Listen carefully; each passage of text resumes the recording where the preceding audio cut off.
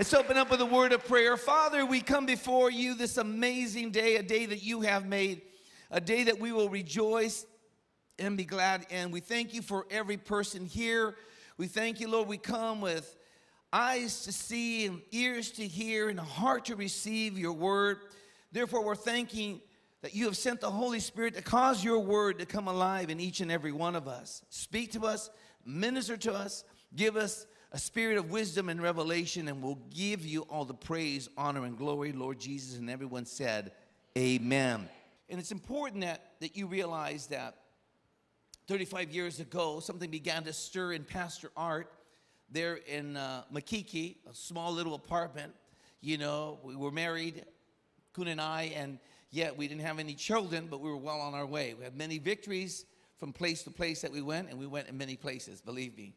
And one of the first victories that we had is they said our first daughter was going to die and was going to be stillborn, or we were going to have to, and we remember Kun and I just getting started in the ministry, and we had to stand our ground. And of course, Ashley was born, and she's, as far as I'm concerned, she's our miracle child, amen? Every one of my children are miracle children, amen? So as far as I'm concerned. But you know, when we talk about taking the city, we're talking about winning the city. I remember praying over our city. I remember praying, you know, in some I won't even go there as to where they were, these apartments, and just looking out over the city, because there was nothing to look at in our room, because the only furniture we had at the time was cardboard boxes. Literally, we didn't have any furniture for years, and except whatever we can find on the streets. No, not that bad, but it was close. And but we're talking about not taking the city in some kind of aggressive, pompous kind of way, but we're talking about winning souls and making disciples. And even though we started something back then, there was something stirring that I quite didn't put together to many years after the ministry. And the first word that God gave me as I was reading his word, as he was beginning to work in my life and give me direction, I was well on my way to becoming an architect. And yet I remember one afternoon there in Makiki on a Saturday, and I was praying, I was interceding, and I was just kind of, you know, just with the Lord. He spoke to me out of Philippians chapter 2, verse 16, and he told me to hold forth the word of life, you know, and to a crooked and perverse generation. That's the first word. The second word he gave me that same afternoon is, he says, go and stand in the midst of the temple and speak all the words of this life. And both the words life were speaking to me. Of course, word of life, if you don't know this, biblically in 1 John, is a reference to Jesus Christ. Well, the first reference, holding forth the word of life, is a reference of preaching the gospel beyond where you're at. Holding forth, like going forth and preaching the gospel. So I know it was to a world. But then the second one is kind of what anchored my pastorship. And he says, go and stand in the midst of the temple and speak all the words of this life. So in essence, though I didn't really put it together back then, he was asking me to go and win souls or go and evangelize, but at the same time in the church, speak to the people that you've won all the words of his life, this life. And so that is, in a nutshell, you know, how God started me. But I knew one thing. I knew that the vision that we had was redemptive. In other words, I was so excited because of what I knew God can do in a person's life, for what he had done in my life and those lives of other Christians that I've seen turn around.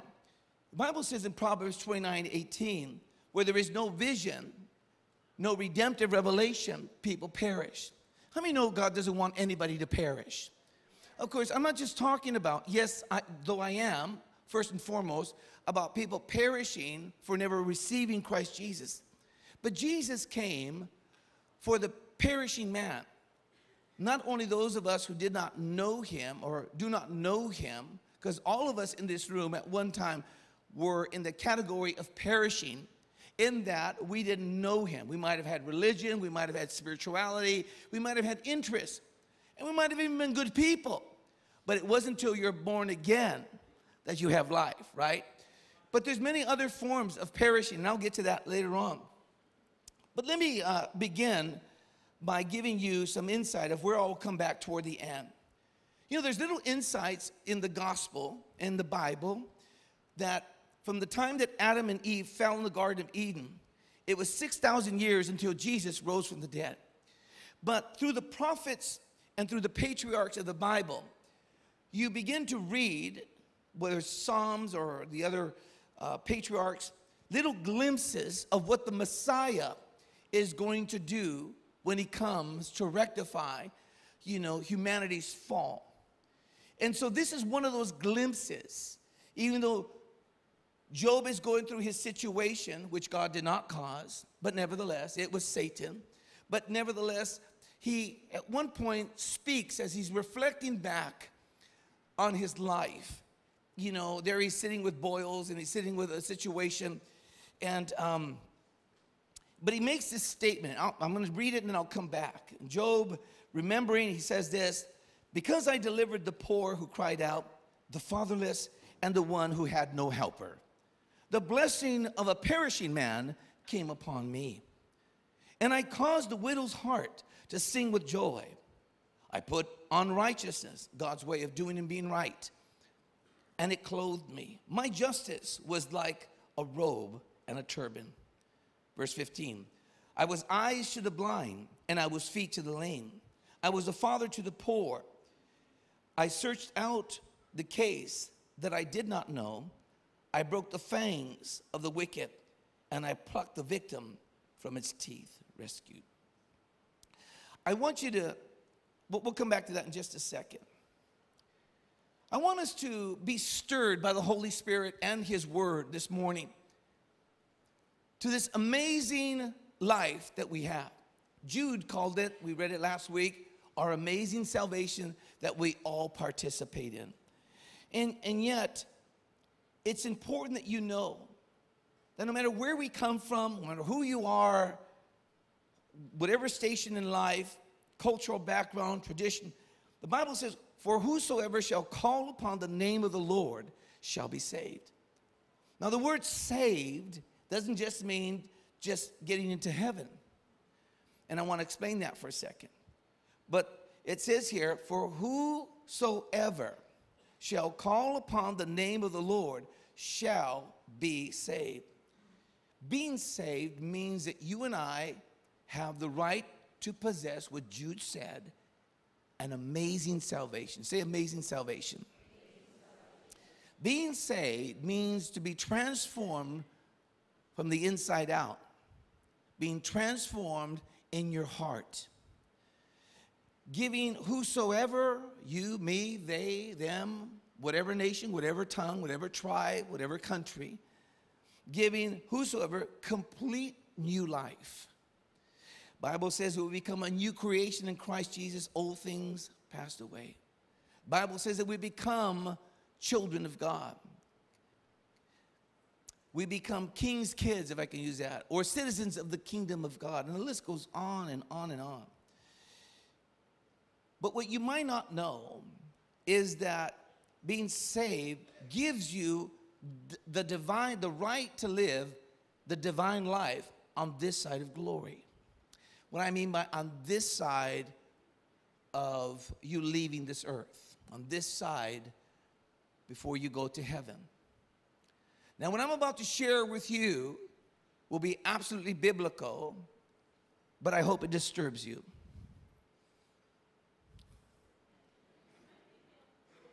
That's what I like to do. I like to help the disturbed and disturb the comfortable. Anyways, but it's important that you and I understand the new life that you have in Christ is a divine life. There used to be an old song in charismatic, certain church circles, say, I have a new way of living, I have a new life divine. I have the fruit of the Spirit. I'm abiding in the vine. Abiding in the vine, abiding in the vine. Love, joy, peace, health, He has made them mine.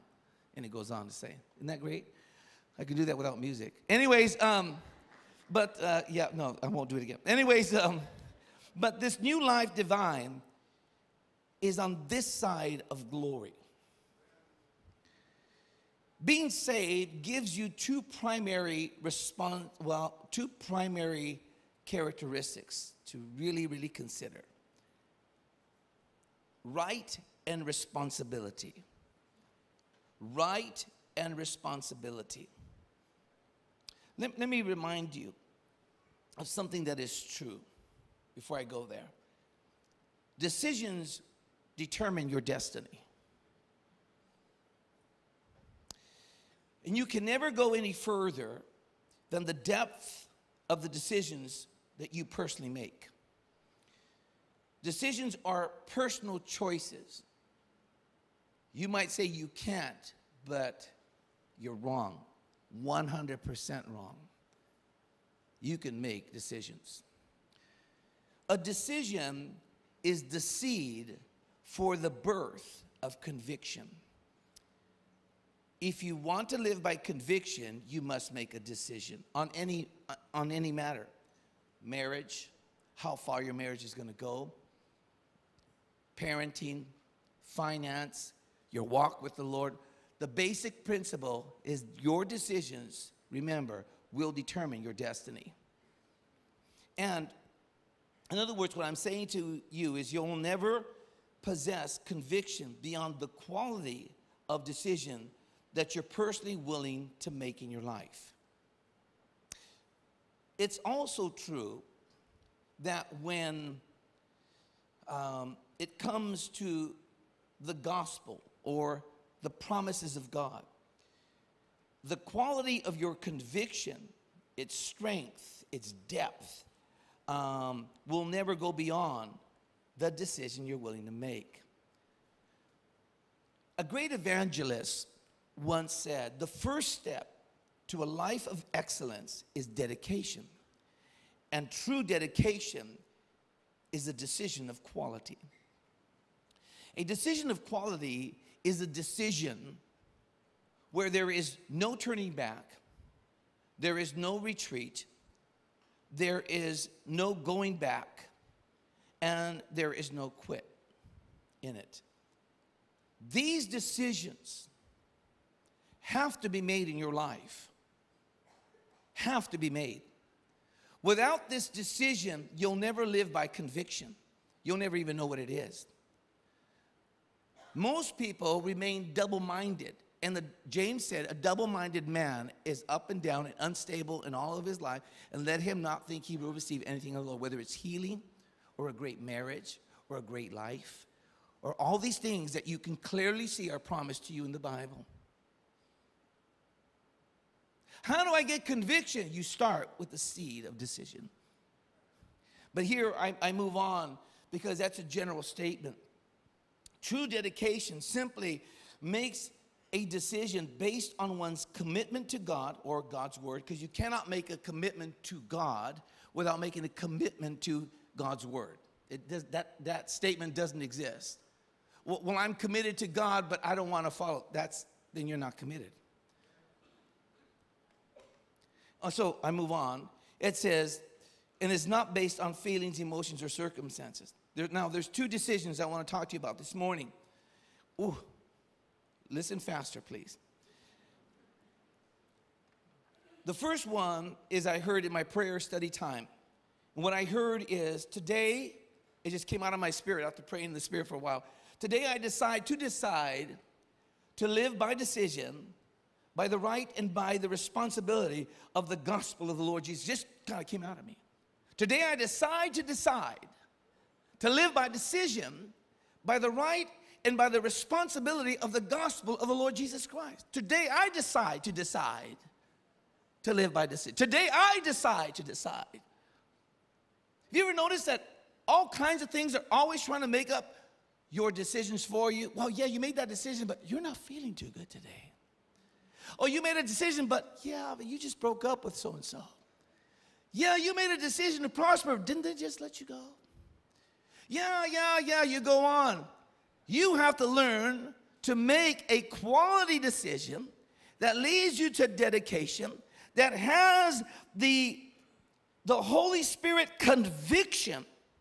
When you decide to live by a decision, I'm telling you, my friends, it takes you farther than you can ever imagine.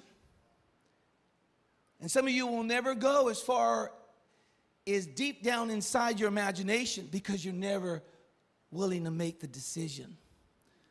Whether it's to live without sin, to live holy, to live pure, to live according to the word, to serve him all out. Well, let me help you. I'm still speaking in general principle. So that I share with you. Now, Romans chapter 1, verse 16, let me give you an example. Paul the Apostle says this. He says, "For I am not ashamed of the gospel of Christ, for it is the power of God unto salvation to everyone that believeth." Not to just some people, but to everyone that believeth. To the Jew first and also to the Greek, means it leaves out no one. Everyone read that out loud with me. Ready? Read. "For I am not ashamed of the gospel of Christ, for it is the power of God unto salvation to everyone that believeth, to the Jew first and also to the Greek," which simply means to everybody. This is, most people say, well, Paul the Apostle just had that special, magic dust on him, or, God just kind of touched him, and God did. But it's because, most of what you read did not start in Paul's life for about 15 years after he was born again. Most of what you guys read, or what we read. But he said, it's a decision to not be ashamed of the gospel. Some Christians are ashamed of the gospel, and so they never speak up for their, what they call a savior. But it's more their insurance policy.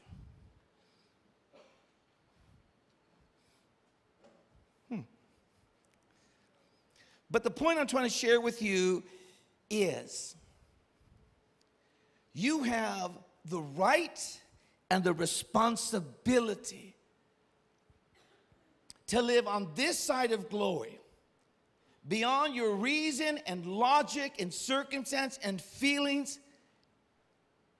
It has nothing to do with how you feel, what people say, where you were born, or what is currently going on in your life right now.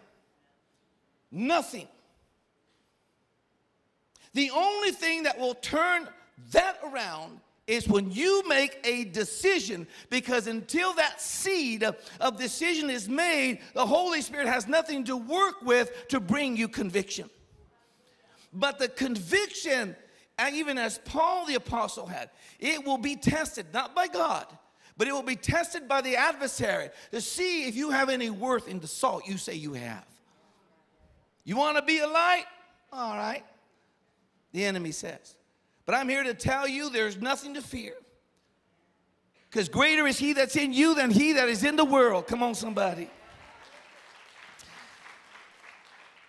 But you have the biblical right and responsibility to partake the right, brother and sister. I don't care whether you came here and I don't know about this church. I'm just sitting here for the first time. Well, you better listen, because the Holy Ghost brought you here. You have a right to partake in everything that Jesus shed his blood on the cross of Calvary and sealed through his resurrection to give you.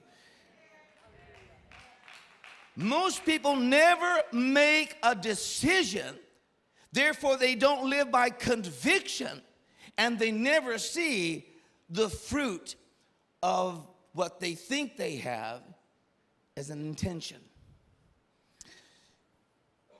The biblical right and responsibility to partake in the divine life on this side of glory is, number one, the right for ourselves, and number two, the responsibility for others.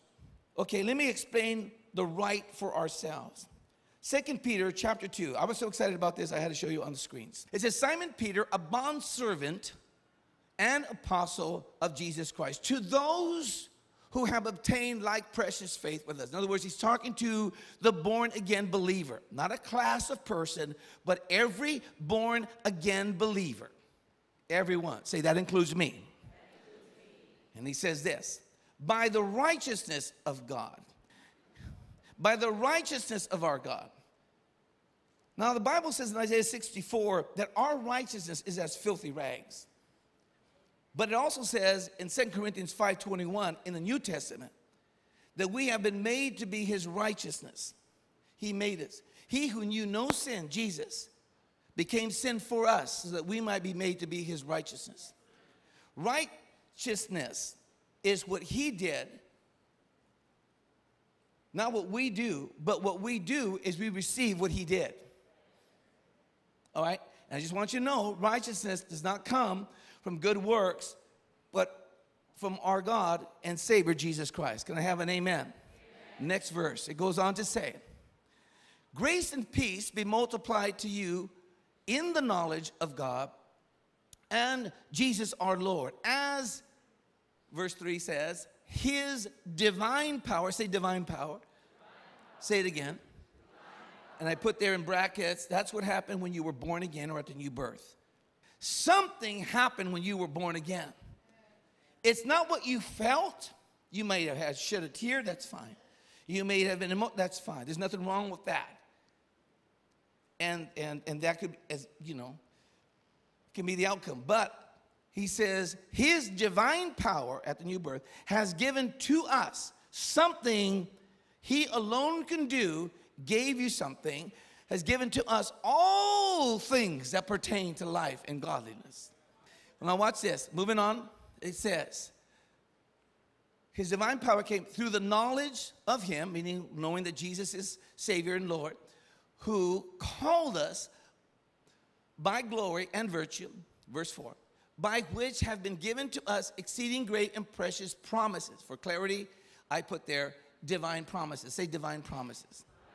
How many of you know all the promises are divine? In other words, they're God-given. All the Bible promises are not made by men or committees or groups or specialists in some kind of little factory somewhere up high in the Himalayas somewhere. All right? These are God-given. Say divine promises. Now watch. There's divine power that was given to us, and this divine power has made available what you did not have before, called divine promises. Whether it's healing, whether it's marriage, whether it's a sound mind, it doesn't make a difference what the world says about your body. It's what God has said in his word about your body.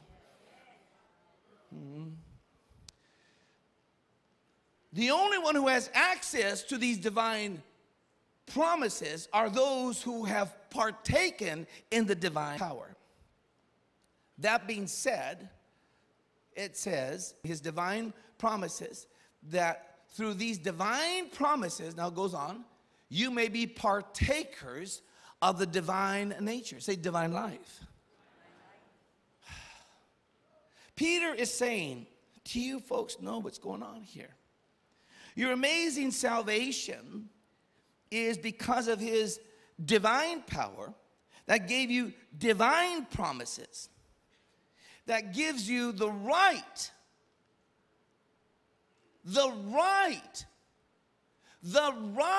legal right that Satan himself cannot stop, that religion will try to stop, that your mind will argue with,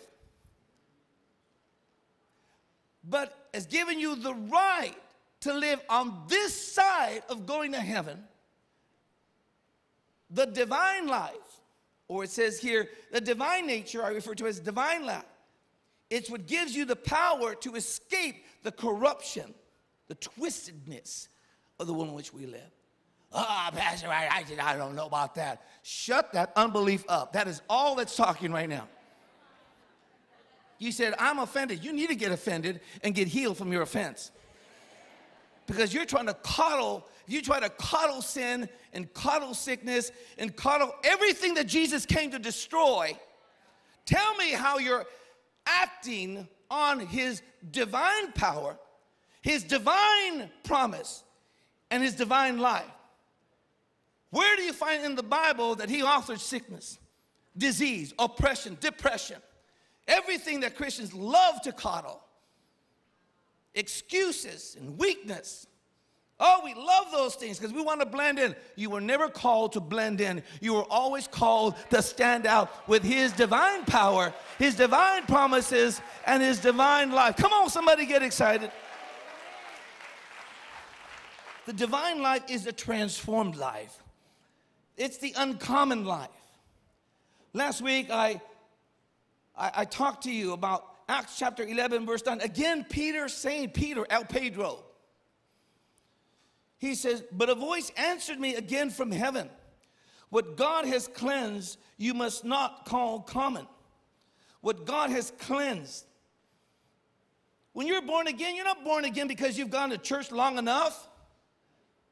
Or because you've done everything right long enough. Or because today you didn't kick the cat. Or you didn't argue with your spouse. That's all work-based religiosity. We said that when you think about a common man, he says what God has cleansed through His blood, through His cross, through His resurrection. You now have been marked. You got to make a decision on the divine life, the divine power, and the divine promises. And now you have to make another decision. Am I or am I not going to believe the Bible? You want to be ordinary? You want to live like the world? Go ahead. You're doing it anyway. Well, I don't want to. I just don't know. Make your mind up. Make a decision so you can get some backbone called conviction.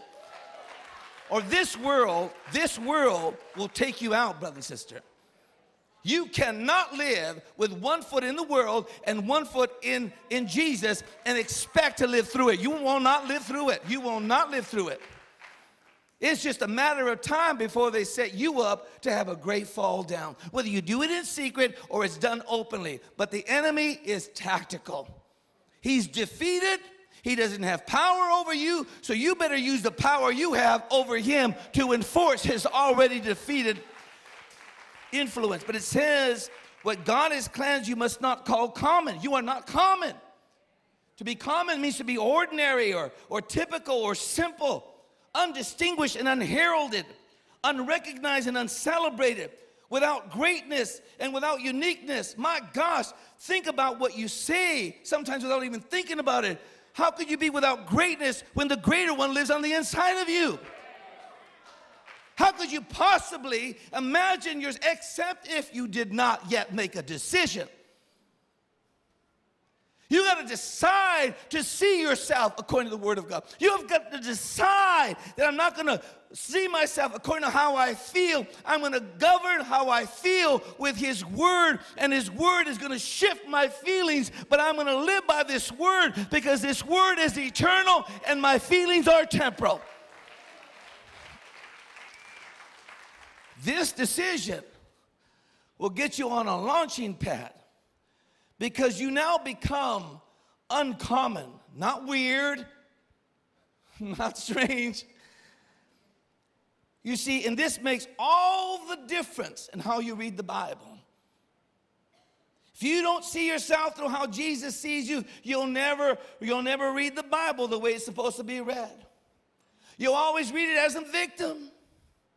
Oh, it's me. And Jesus, when are you going to heal my body? And Jesus, when are you going to rescue me? What did he do at the cross of Calvary? Well, I'm not feeling it. That's just your feelings. You don't want to take authority over your feelings? You're going to feel your way right into hell. Right into defeat. You can't say that. Yes, I can, and I did, and I'll say it again. Because if you don't stop where you're going, you'll keep going till you're stopped. Now, for the others, the Bible says in 2 Corinthians chapter 3, now because you are who you are in Christ Jesus, through His blood, through the cross, through His resurrection, Jesus is the only one who gets glory. You got that? Because of what He's done,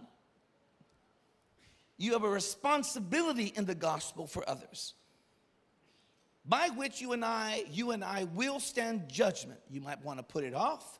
You might not want to believe it. It makes no difference. You will stand before God, and he will ask you what you did with everything he invested into your life. Well, I just sat in church and just, I didn't think I can do any of that. Because you didn't read your Bible. You're listening to garbage.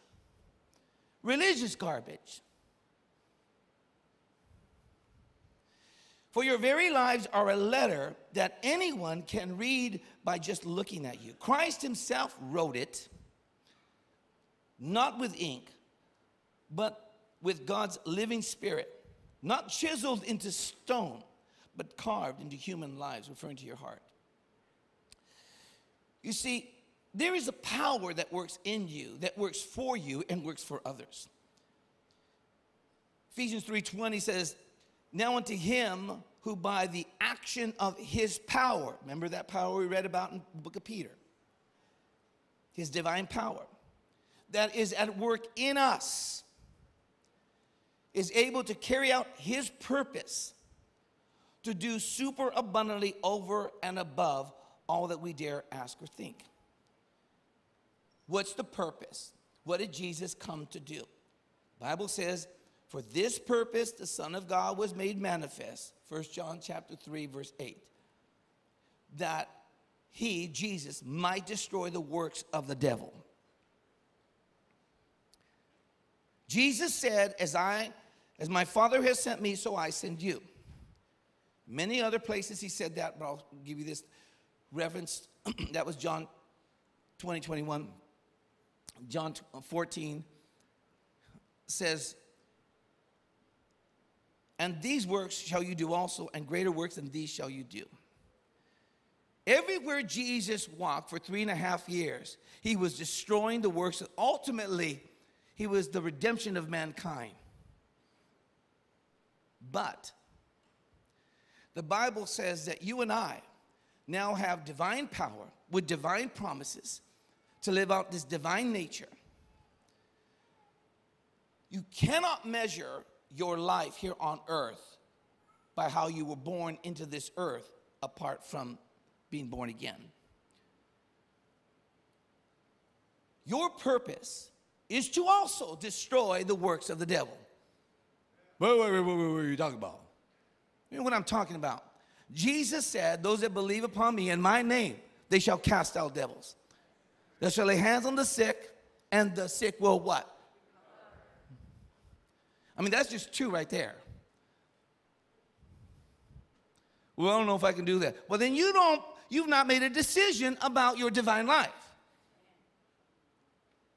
But whether you do or whether you don't, one day you will stand before Jesus and he will ask you what you did about the perishing man. He will ask us, not you here, us the church. He will ask you what you did with this uncommon life. I cleansed you by my blood. I set you free through my cross. I gave you resurrection power. You often quoted me, greater is he that's in me than he is in the world. You often said out of Philippians 4:13, I can do all things through Christ who strengthens me. What did you do? Well, I kind of sat in church and twiddled my thumbs because, I just want to be fed all the time. You have the right to walk in the power of God, but you have the responsibility to reach out to the perishing man. And the perishing man, if you want to know who he is, look at yourself before you were born again. It's not about how much money they have and what car they drive and what neighborhood they live in. It's any person who's been afflicted by the devil.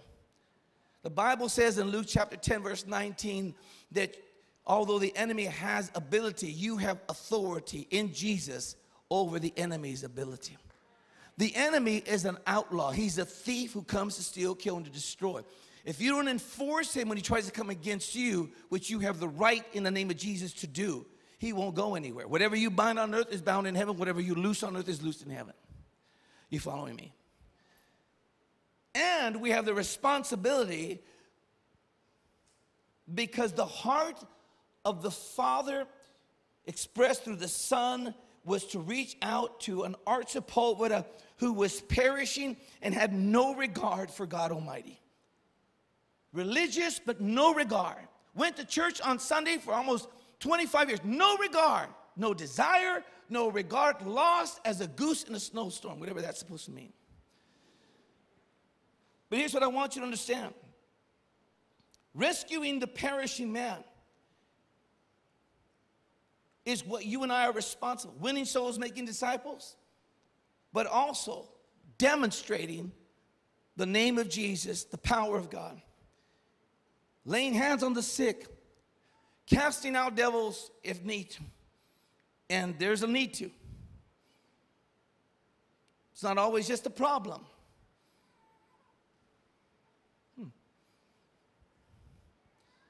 Otherwise, my friends, well, we'll stand with a responsibility. And yet the Bible says in Proverbs 24, verse 11, it says, rescue the perishing man. Don't hesitate to step in and help. If you say, hey, that was none of my business, will that get you off the hook?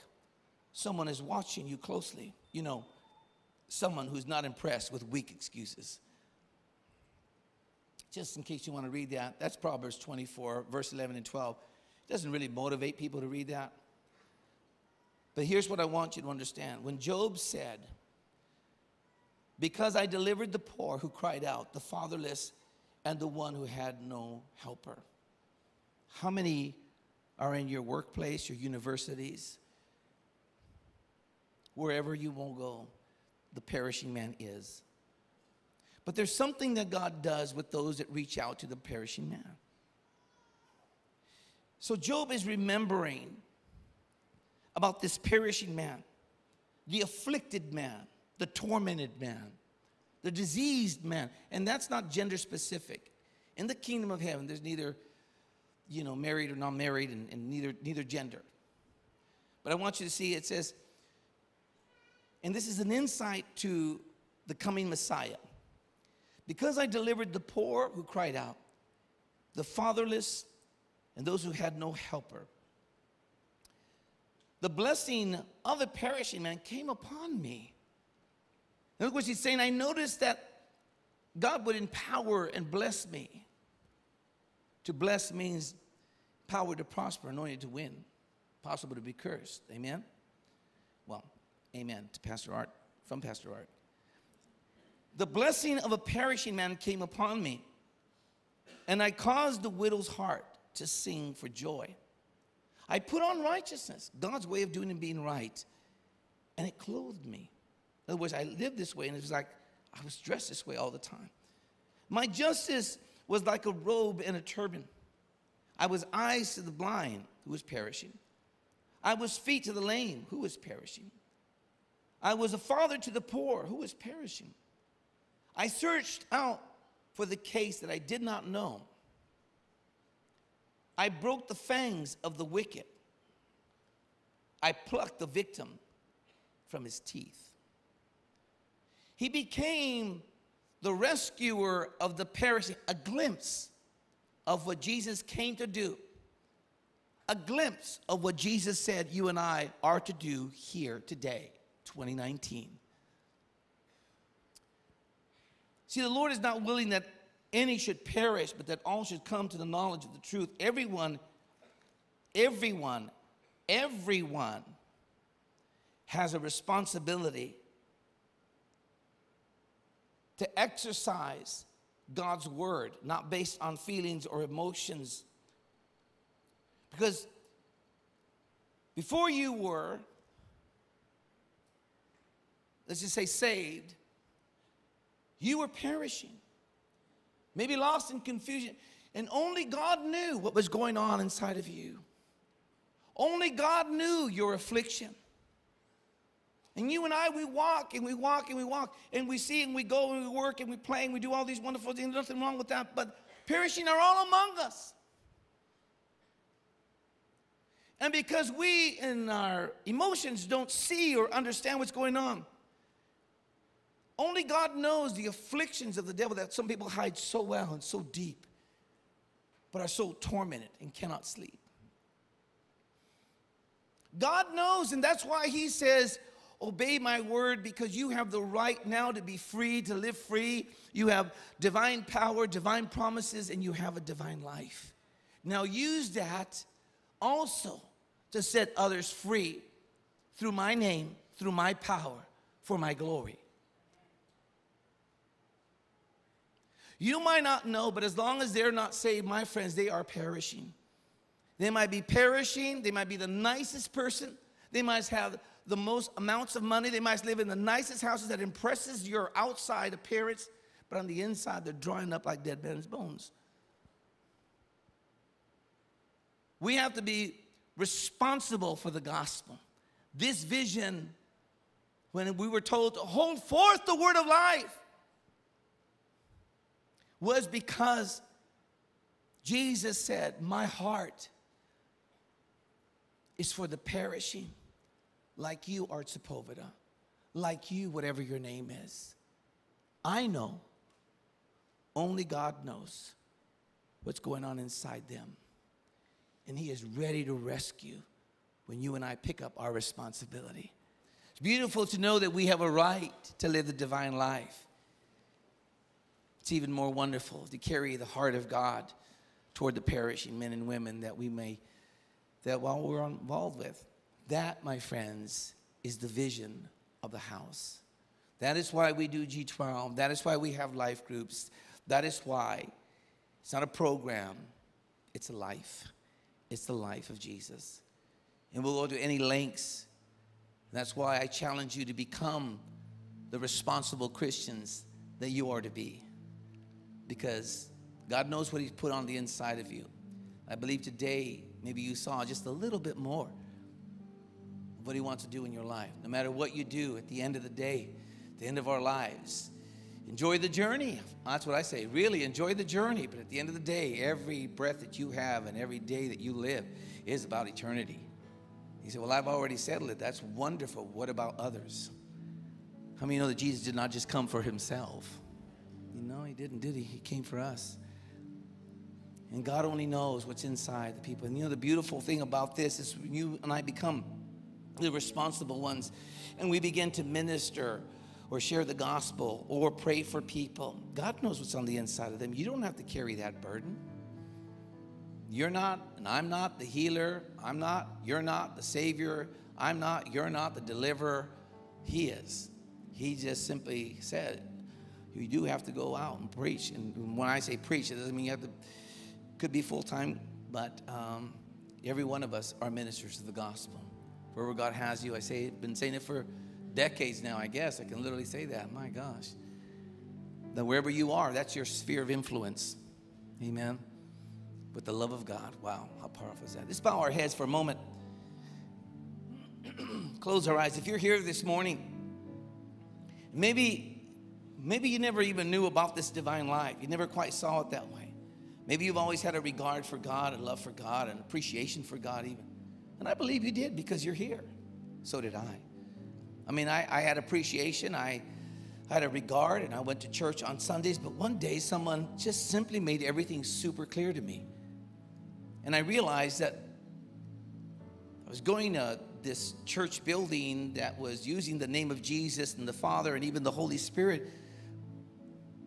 But there was a lifestyle that I did not have because in reality, my life wasn't changed because I was not born again. I never asked him to come into my heart. I was that whosoever we heard about earlier, that whosoever.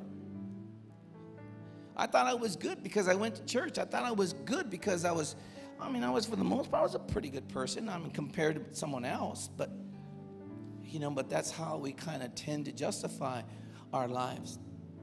But do you know that that you have his divine life? Can you say with absolute 100% assurity that you have his divine power that has transformed your heart? Are you living that divine life now? And see, that's where Jesus, he is the only one who can change your heart. It's not hoops. It's not rituals and routines. Only He can transform your heart, but not if you never make a decision. I liked Jesus for the most part until I ran from Him. I liked Him. I liked the activities that I grew up with, but I never made a decision for Jesus. But you could find me in the church almost every Sunday. Is that where you are today? Because He wants to love you. He wants to love you the only way He can, unconditionally and freely. He promises, whom the Son sets free is free indeed. Do you have areas in your life that you're not free in? And maybe you didn't tie it back to your relationship. But I want you to know that here today, there is no question that the gospel is the power to your salvation. Jesus is the one. It's not how many times you go to church or how many things you do right. It's knowing without any doubt, by a conviction. Maybe you don't have the conviction about your salvation. Maybe you need that assurance. Let me pray with you. Maybe you're not sure, like I was, sure that I ever prayed that prayer. Let me pray with you. Or maybe after a season of being up and down, you've come to this church today, almost not really knowing why, but you're here. It's because God wanted to speak to you about you making this decision and about how much He loves you and how you can have His divine power and live with His divine promises and live the divine life. That nothing's being withheld from you, kept away from you, is a secret to you. This morning, He revealed something that the enemy would never want you to understand. That you can live the divine life on this side of glory. God only knows what's in your heart, and He alone can clean a heart. He alone can change the stoniest, hard-hearted, cold-hearted, unforgiving, hating heart and make it soft. And He does it by forgiving us. As your heads are bowed and your eyes are closed this morning, and you're not sure where you stand, let me pray with you. You can make a decision right where you're standing that will change you for eternity. Not because of me per se or because of this building per se, but because of Him. Will you make a decision this morning? This is not up to your boyfriend or your girlfriend or your spouse or your child or your parent. This is completely a one-on-one decision. God only knows what's in your heart. And He's drawing you and He's speaking to you because He's the only one who can cleanse your heart. He's the only one who can set that heart free. And He does it with love, not with condemnation and not with shame and not with guilt. And I'm here to share with you that He's giving you an invitation to live a transformed life. Heads bowed, eyes closed, hearts are open to Him. Pastor Art, I'm not sure whether I'm born again. Or Pastor Art, I want to rededicate my life. Or Pastor Art, I don't think I've ever made that decision. Or Pastor Art, would you just please pray for me? I think I'm just missing something. I don't even know how to word it, Pastor Art. God knows. Listen and respond to His prompting in your heart. And that's you right now. No one looking around. Heads bowed, eyes closed, hearts open. Say, Pastor, pray for me right where I'm standing, right where I am right now. If that's you, just raise your hand real high. Raise it so I can see it. Unashamed of the gospel. Just raise it. Thank you, thank you. God bless you. Thank you, thank you. God bless you. Thank you, thank you. Wonderful, wonderful. Thank you. You can put your hands down. I want you to look up here, if you would, please.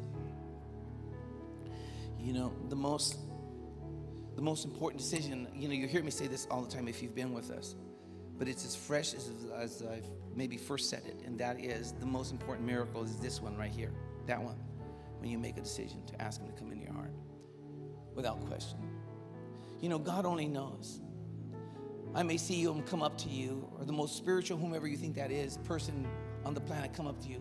But God only knows your heart. He knows how to fix it. When you ask for forgiveness, he wipes it away. I mean, your mind can't even catch up to what he can do in your heart. Your mind can't even, you're making it sound too easy. I didn't make it that way. I didn't do anything. I can't do anything. He's the rescuer. Maybe some of you this morning can identify where I was, going to church and showing up. Man, just no decision. I mean, the moment I walked out of church, I was like a different person. I mean, you think like, what? And we won't go there, because that's the old Sepulveda. But those of you who raised your hand, I am going to pray for you. But I'm going to ask if you do one thing. I will not embarrass you. I will not do anything to draw any attention to you except for one thing, and that is in just a moment. I'm going to give you fair warning. I'm going to ask those of you who raised your hand and wanted to raise your hands to step out nearest aisle. Just wait a second. And I'm going to ask you to come down here. And you're not going to face anybody. You're not going to do anything ridiculous. And I'm not going to do anything funny to you. But what I want to do is invite you to come down with that decision you made, if you would, please. And you can come with a friend. If a friend's with you, they'll walk with you. Come on, if you raise your hand, I just ask you to come down here right now. If I can have my life group leaders kind of line themselves up, just come down if you would. Just welcome them into the kingdom of God. This is an amazing decision.